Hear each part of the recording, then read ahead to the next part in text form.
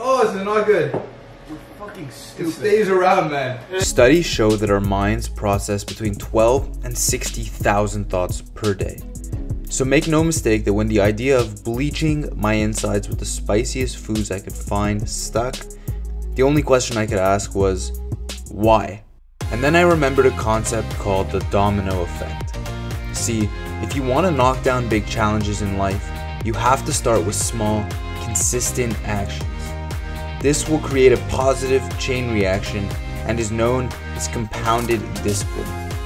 So realizing this, I knew that challenging my spice tolerance wasn't actually an act of pure entertainment. It's a lesson that if you take one foot outside of your comfort zone, you'll never believe what's on the other side. To put it in perspective, I honestly sweat when I eat spicy mayo. I mean, my spice tolerance is that bad, and it's gonna be way outside of my comfort zone, I can tell you that much. Do you have any like really spicy stuff? Really spicy stuff. This is probably the spiciest thing so far. Yeah? You can just take a bite out of this normally, or you can put it with ramen, like in the broth and stuff. Let's see how that one goes.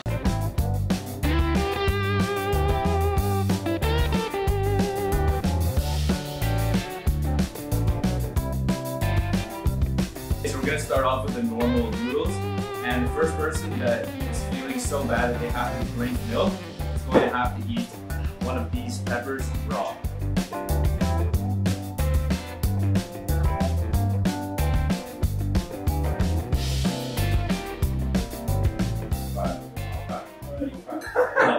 Oh my god! Oh my god!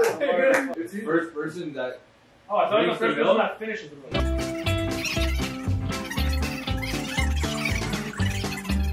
I'm actually gonna die. Like, it's just like dangerous. We're about to find out. We're about to find out. Oh my.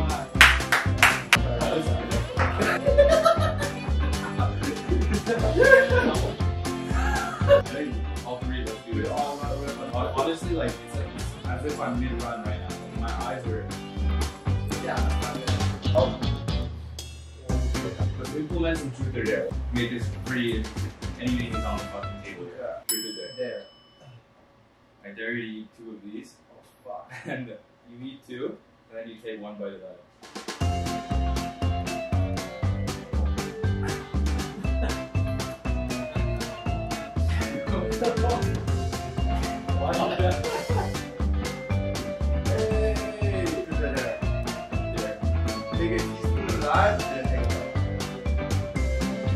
Oh my.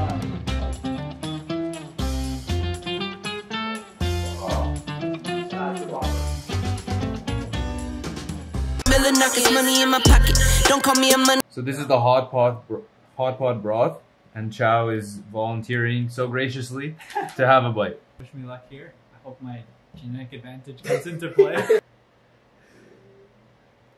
Do you have any like really spicy stuff? This is probably the spiciest thing. Yeah? It's not that bad. Oh, never mind. Water's not gonna do much. Water makes it broth. Okay, so final challenge that we're gonna do. We'll take all the fucking noodles, all the rest of the noodles, put the spicy broth, put literally every single other broth that we have together all in one bowl, and then let's just try and eat the whole thing. The whole thing. Yeah, we'll just try and eat the whole thing. Cheers, cheers.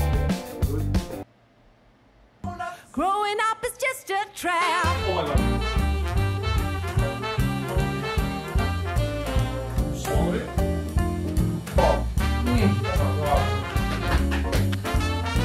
I guess we ended it off with a bag.